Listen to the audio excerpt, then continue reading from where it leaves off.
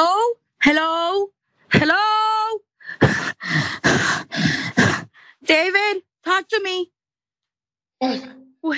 Is he alive? Is he breathing? He's not breathing. He's dead. But why, David? Why?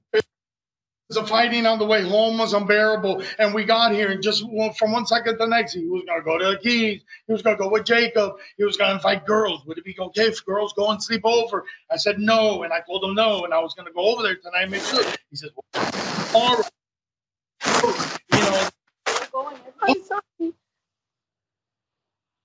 It's not your fault, Odie. Julie heard you. Julie heard you. Julie heard you. I'm sorry. It's not your fault, Odie. Please call my brother. I just talked to him. Where's your brother? Please. Where's your brother? He's going to go to jail. Man, this is so sad. Man, put up the picture. Miami-Dade County. A Ring camera footage shows the moments after 52-year-old father, David De Jesus Contreras, confessed to the fatal November 3rd shooting of his then 22-year-old son, Eric, a Florida International University student who was planning to celebrate his November 6th birthday with his family. It was not immediately clear what the argument between the father and son was about or how it escalated to gun violence. Prosecutors filed a felony case on November 5th, and the father appeared in court for his arraignment hearing shortly after, where he pleaded not guilty to a second-degree murder charge.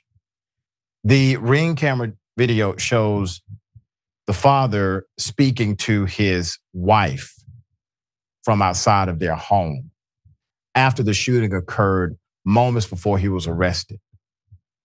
Quote, "Is Eric alive? Is he breathing?" asked his wife. "He's not breathing, he's dead. The fighting on the way home was unbearable."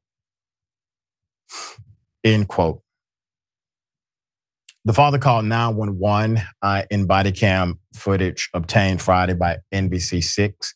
Police officers arrived at his home. Officers with guns drawn asked the dad to come out with his hands up. The video shows he did comply with the police as he cried while being taken into custody. And he kept saying, "I shot my son, I shot my son."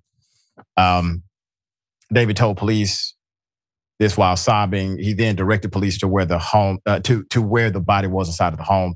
Detective Andre Martin, a spokesperson for the Miami-Dade Police Department, described the murder as a domestic violence incident.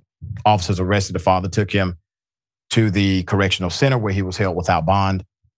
The father appeared in court for an author hearing on Thursday, which is a procedure to allow for consideration of bond. The judge ruled that he will continue to be held without bond until his next court appearance. We're going to follow this story. I can't imagine the pain of the rest of the family, that the mother and others who, I mean, this completely flips everything in a person's life. And then the 22-year-old who's in college, having the last moments of his life, his father has a gun pointed at him and he shoots. This is so damn sad. All right, Jackson, thoughts, man? Yeah, I mean, especially right when basically his life was going to get started, in the sense of him being able to more so discover who he is, what he's made of. And a lot of his biggest challenges, he didn't even have a chance to face. Yep. But I think the important thing is that with that being on camera, it's really no way he's going to get away with this. And right, I don't expect him to garner much sympathy from a jury or from the public either. So, yeah, it's about as tragic as it gets. It really is. Really is, man.